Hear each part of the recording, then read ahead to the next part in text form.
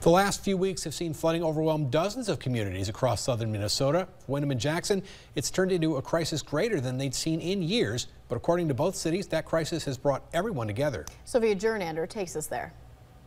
Several weeks ago, southern Minnesota was overwhelmed by historic levels of rain and flooding. The crisis has stopped, but for many communities, the road to recovery will be long and hard. They're obviously in recovery mode. You can still see like a lot of the brown in the area, and it's definitely left its imprint on our community.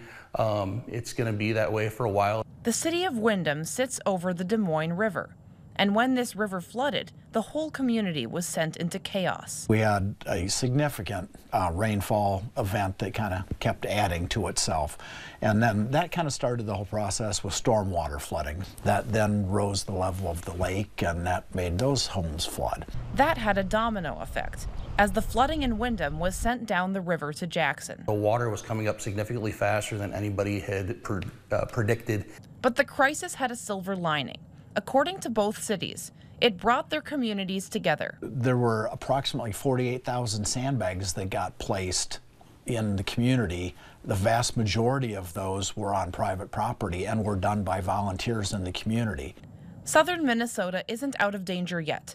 Although the rain has stopped, it will take weeks for things to truly get back to normal. But the response from Windom and Jackson proves that this has brought about a true sense of community. And in the end, no one was left to weather the storm alone. The response has been overwhelming. Like it was, if there's anything positive that can come out of a disaster, it's how our community came together. Sophia Jernander, KEYC News.